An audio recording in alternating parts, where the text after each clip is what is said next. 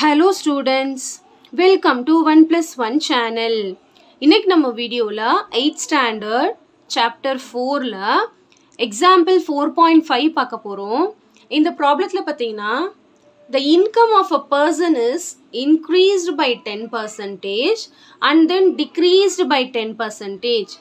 Find the change in his percentage. Change in his income அப்படினு கேட்டிருக்காங்க. சரிங்களா? அதாவது என்ன சேஞ்ச் ஆயிருக்கு இன்கம்ல அப்படினு கேட்டிருக்காங்க.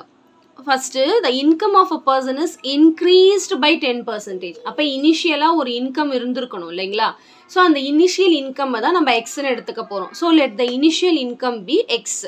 இல்லனா இந்த சம் வந்து 2 டைப்ஸ்ல போட்டுருக்காங்க. ஒன்னு வந்து x வச்சு போட்டுருக்காங்க, இன்னொன்னு வந்து 100 வச்சு போட்டுருக்காங்க. நம்ம எப்படி வேணாலும் போடலாம். ரெண்டுமே உங்களுக்கு நான் சொல்லி தரேன்.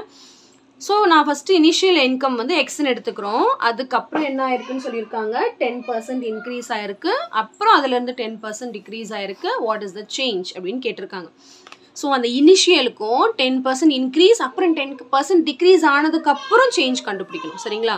So நான் என்ன எடுத்துக்க போறேன்னா let the initial income be x ன்னு எடுத்துக்க போறேன்.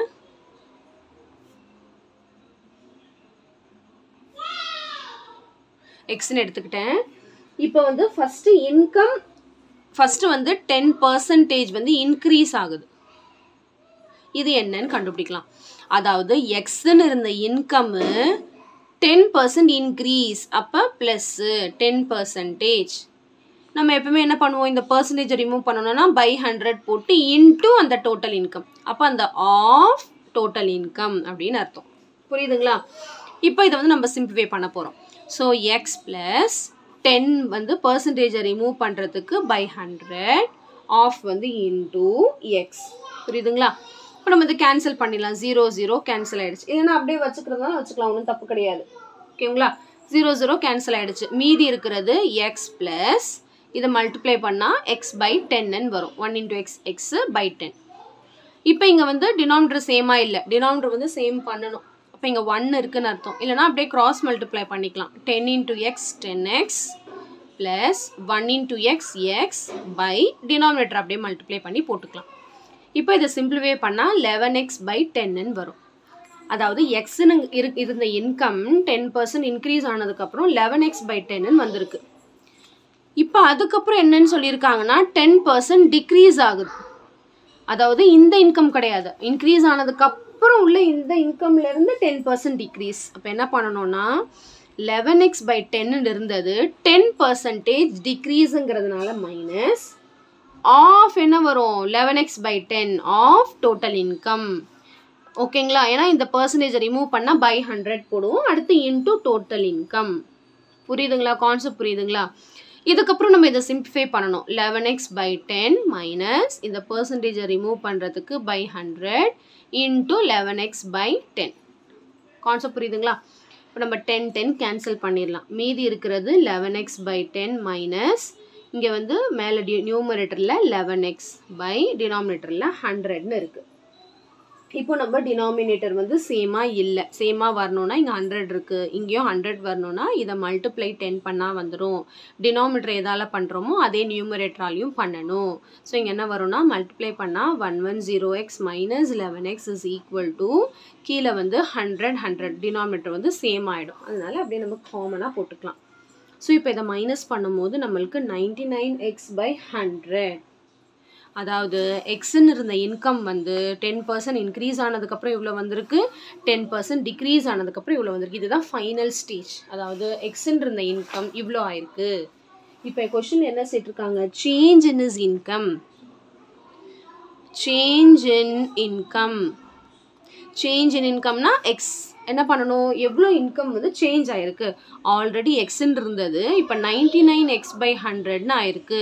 அப்போ எவ்வளவு டிஃபரன்ஸ் அப்படினு கண்டுபிடிக்கணும். Minus same concept. இங்க வந்து by 1 ன்னு இருக்குன்னு அர்த்தம். இங்க 100 ஆகணும்னா இதே 100 ஆல மல்டிப்ளை பண்ணா 100x minus 99x by 100. So இப்போ மைனஸ் பண்ணா 1x by 100. x by 100. It is nothing but x by 100. So இதுதான் change in income. இத நம்ம என்ன பண்ண போறோம்னா percentage-ஆ மாத்த போறோம். percentage of change. அப்ப என்ன வரும்? இதை பர்சன்டேஜாக மாற்றணும், இதை பர்சன்டேஜாக மாற்றணும் அப்படின்னா இன்ட்டு 100 பண்ணணும். So x/100 into 100%.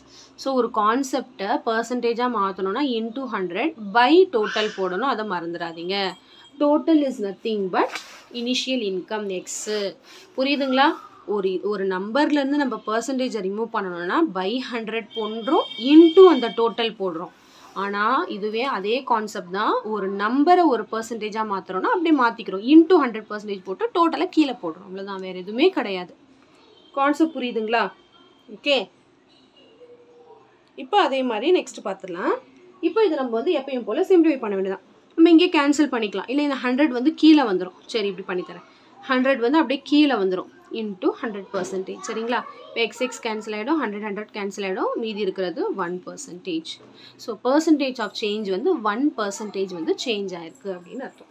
Simple concept தான் இது. வந்து நம்ம எக்ஸ் வச்சு போட்டிருக்கோம். இதே கான்செப்டை வந்து 100 வச்சு போட்டால் இன்னும் சிம்பிளாக முடிஞ்சிடும். இங்கே எக்ஸ்ன்னு இருக்கிறதுனால கொஞ்சம் உங்களுக்கு கன்ஃபியூஸ் ஆகிறதுக்கான சான்சஸ் இருக்குது.